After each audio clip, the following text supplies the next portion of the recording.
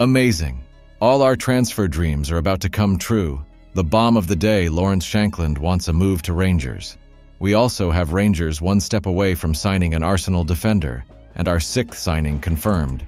Rangers are also close to finalizing a deal with a Norwich monster and important updates on Ridvan Yilmaz. So, let's start with him. Rangers will face competition from England and Europe if they decide to move for Ryle Walters, according to the Daily Record. After the right-back's release by Arsenal was confirmed, the outlet reported on 1st July that Walters has a string of interest from clubs south of the border and on the continent, with the Light Blues also showing interest. Signing Walters would require a compensation fee of around $350,000. The Record previously reported on 4 June that Rangers were not inclined to make this move unless a player in that position left the club. However, with speculation surrounding James Tavernier's potential departure, this situation could change. If Tavernier leaves, it would present an opportunity for Rangers to strike a deal for Walters, who is 19. If Philippe Clement wants a new right-back, the chance to push for Walters is now available, but with extensive rival interest, the opportunity might not last long. It remains to be seen whether a deal for Tavernier will be worked out. He is said to have agreed personal terms already, according to the Gallant Few podcast on 19th June. However, waiting for the 32-year-old's future to be resolved could result in Walters being snapped up elsewhere.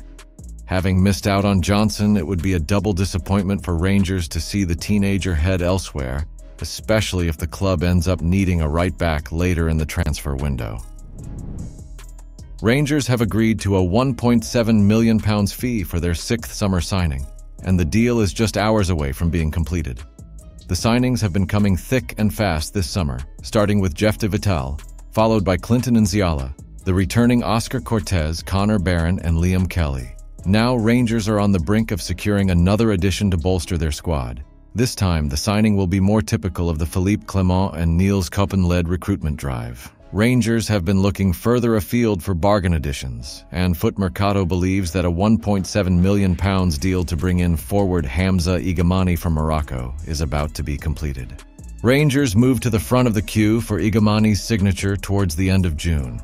With an agreement sealed and Igamani receiving the requisite paperwork ahead of his trip to Scotland, we might soon see the skillful 21-year-old donning Rangers blue.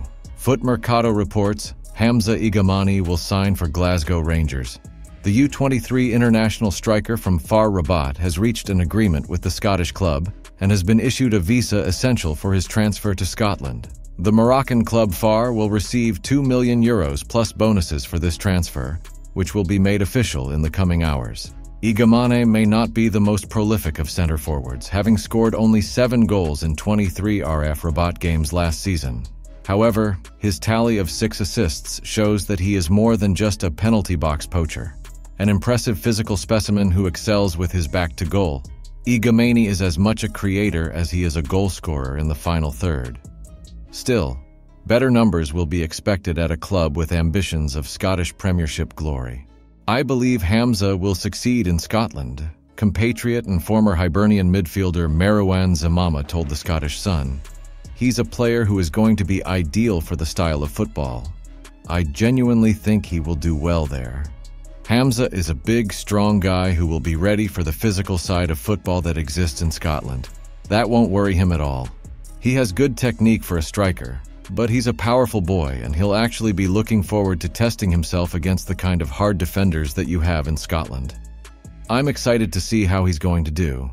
I always watch the results in Scotland because I had good years of my playing career there. I'll definitely be keeping a very close eye on Rangers in the new season. Kenny McLean's move to Rangers is reportedly well underway, according to Johnny McFarlane from Rangers Review.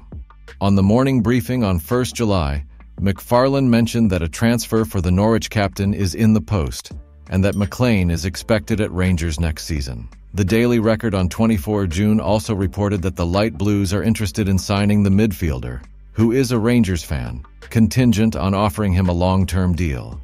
McFarlane admitted that the 32-year-old would be an excellent addition to the Rangers side.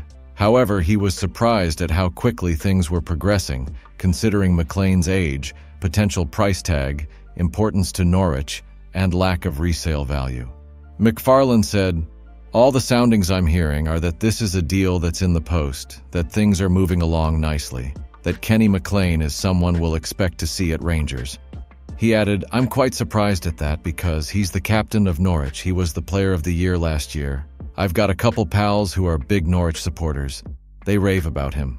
You know, his numbers in the championship have been doing the rounds. He was a monster in that league in terms of winning balls for them."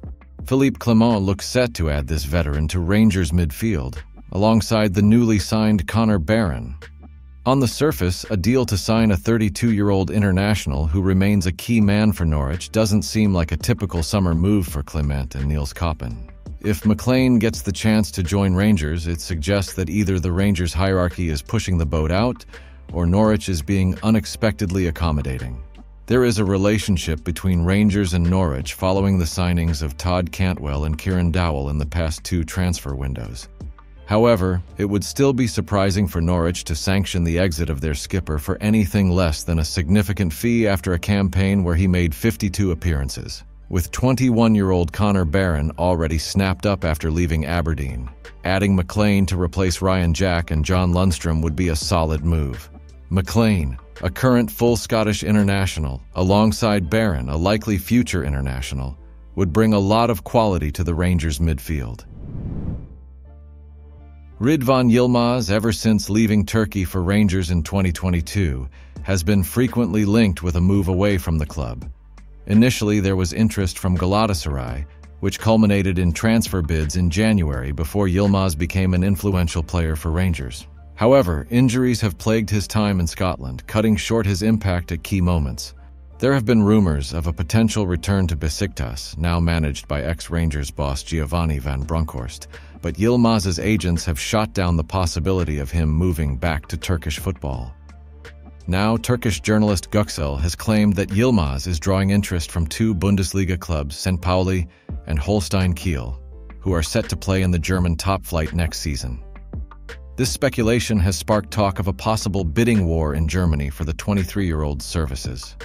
The account reporting this news, Rai Tengoki, is regarded as a reliable source for updates on Turkish players abroad and has a significant following, including reputable journalist Yagiz Sabuncuoglu. While we wait to see if anything more concrete comes of this, it's clear that things could have gone differently for Yilmaz at Rangers. Initially struggling to settle after his £5 million switch from Besiktas, injuries have significantly impacted his ability to make a consistent impact in Glasgow. Despite these challenges, Yilmaz's talent is undeniable, and if Philippe Clement can harness it, Rangers could have an effective option at left back. Heading into next season, there is some uncertainty at the left back position for Rangers. If Yilmaz does move on, it will be crucial for the club to find a solid replacement to ensure stability in the squad. All right, let's get into the latest transfer news involving Lawrence Shankland and Rangers.